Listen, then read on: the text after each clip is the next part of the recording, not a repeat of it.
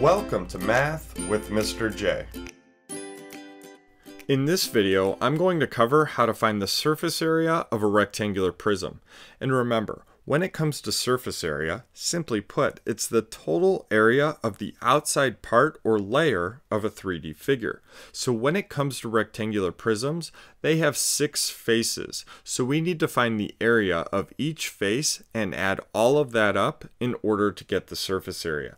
Now at the top of your screen in blue, we are going to use that formula there in order to find the surface area of a rectangular prism. So surface area equals 2 times front or back plus 2 times right or left plus 2 times top or bottom. So let's talk about what that means.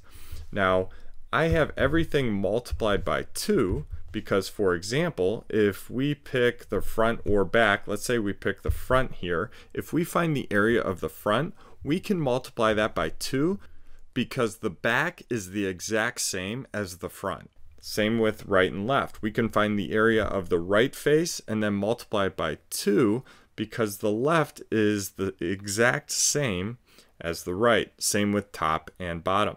So let's get into finding the surface area here, and we'll start with surface area equals 2, and we need to find the area of the front or back. So let's find the area of the front where we have a 6 by 2. So we can do area equals length times width for a rectangle. Plug in.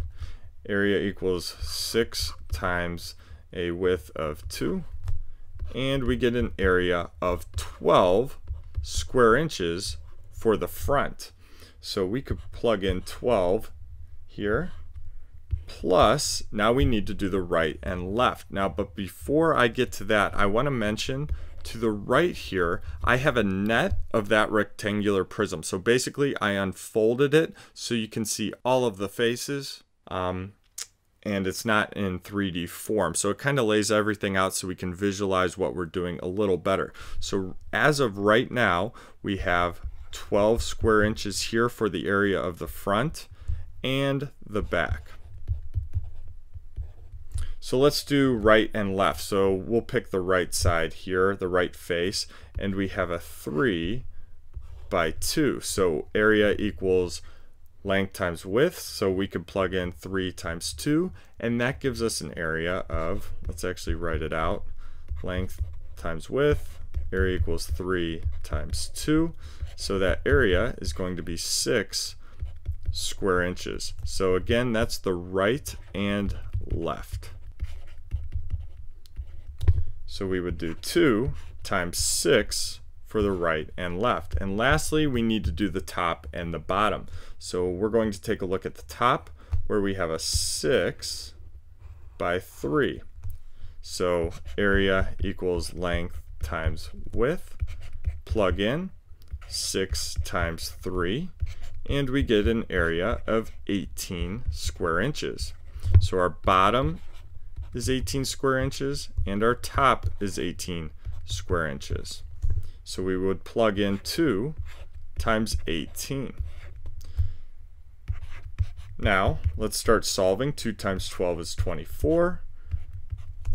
2 times 6 is 12. Plus 2 times 18 is 36. So the the front and back combined, we have an area of 24 square inches. The right and left combined area of 12 square inches, and the top and bottom has a combined area of 36 square inches. So we have all of our faces included. Now we just need to add everything together. So surface area equals 24 plus 12 is 36, plus 36 gives us an answer of 72 square inches. So that's the area of all of the faces added together. So there you have it. There's how you find the surface area of a rectangular prism. Again, find the area of each face and then add all of that together. I hope that helped. Thanks so much for watching. Until next time, peace.